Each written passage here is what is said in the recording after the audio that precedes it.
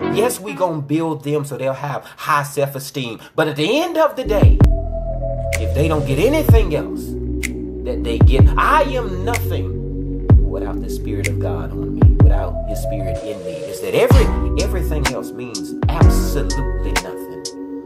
If we get to a place where you forget God, you have to speak to the wind that is the finish line for your children, the wind that is getting out of this private situation, the wind that is, this is the last night I look at a dead situation saying I accept these terms. You have a calling and an assignment and an initiative over your life. If not for you, then it's for those people that are connected to you.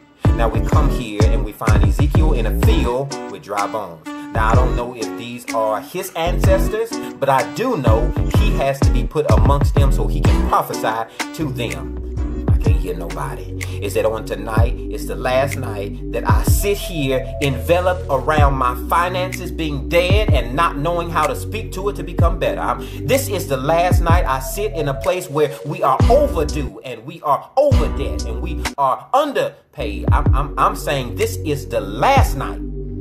This is the last night that I put myself in a place where I'm not sure how tomorrow is gonna go. This is the last night of the month. This is the last month. This is the last year. Is that at some point in time you have to identify with I'm sitting around dead things to begin to speak life to it, or you have to get up and walk your way on through it. You have to be so determined in that situation where I'm tired of looking at dead stuff so much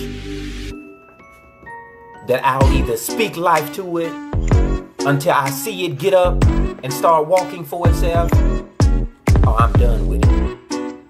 You have to be not secure in yourself, not secure in the world, not secure in your personality or the persona of what we want them to be. Is that you have to be secure in the evidence, the fact, the reason that I want them to be better than me.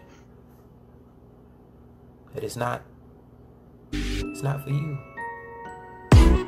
It's not for you.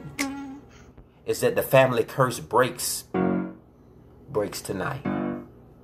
Watch this. He's in the valley with the bones, and nowhere does it say everybody got their own. Is that my family is healing from this year. We are doing better walking into 2020. I mean, we ain't got no problem sharing. We ain't got no problems praying for each other. We have no problem saying I hold you accountable to what you told me that you would do, and nobody gets upset, nobody gets mad.